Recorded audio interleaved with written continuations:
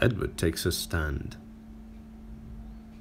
The yard at Edward's station is busy all the time, with trucks moving out nearly as soon as they're brought in. Sometimes trucks are boarded in the yard until they are needed. One day some cattle trucks were brought to be boarded in the yard until the cows from the pasture would need to be taken to the village on market day. Cattle trucks were known for being some of the most pleasant trucks of all, but the leader of these trucks, I'm afraid, was not pleasant at all. "Easy!" he bellowed in a gravelly voice to Bill and Ben as they pushed the cattle trucks into the siding. "Don't you know how to shunt trucks properly?" Bill and Ben were embarrassed. "We're only doing what we're told," they began. "Well, you're not doing it very well, are you? Besides, this siding's so cold and damp. Why not move me over there in the warm sun?" He looked over towards the center of the yard. "We can't move you there. You'd be in the way of the turntable." The irritable cattle truck sighed. "I don't care about your turntable. Move me there at once." There was no arguing with him. Bill and Ben reluctantly moved the truck, or were worried about what Edward might say. "That's better," the cattle truck said, and looking at Bill and Ben, he barked, "Off with you!" Later that afternoon, Edward was on his way home with a heavy train. It had been a busy day, and he was looking forward to a nice rest. After setting down his trucks, he was frustrated to find the cattle truck blocking his approach to the turntable. "What are you doing here?" Edward asked. The cattle truck frowned.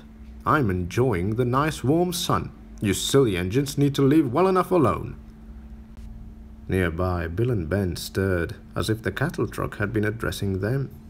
Edward surveyed the scene and realized what had happened. "Let's get one thing straight, here and now," Edward said sternly. "We were kind enough to board you here in our yard, but I will not tolerate you mocking Bill and Ben." "Huh! I'll do what I want to when I want to," the cattle truck sneered. Edward gave a sly smile. "We'll see how far that gets you."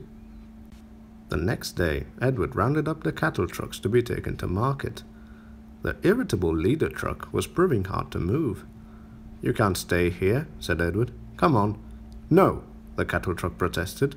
"I don't need to carry any cattle today. I'm comfortable here, and here is where I intend to stay." Edward's patience was running very thin. "You two," the truck boomed to Bill and Ben. "Come take this old blue scrap iron away." Then it happened. Before he realized it, Edward surged forward and bumped the cattle truck so hard it rolled and fell into the turntable well. Bill and Ben broke out into a chorus of laughter at the sight. "There is one thing you must learn," Bill said, "and that's that you don't make Edward cross."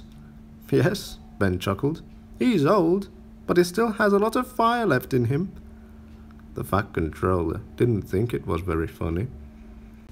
"I'm surprised at you, Edward. I have a right mind to punish all three of you," he said. The three engines exchanged nervous glances. "However, Bill and Ben told me that this truck was something of a bully. I do not approve of your methods, Edward, but I know that you were looking after the twins' welfare, and that is the mark of a really useful engine." Edward smiled. That evening, after Edward returned from the village, Bill and Ben thanked him for standing up for them and then left for their sheds. Edward stayed behind to look over his yard. As he moved among the sidings, the trucks chatted to each other, giving a warning that they might end up in the turntable well if they did not behave.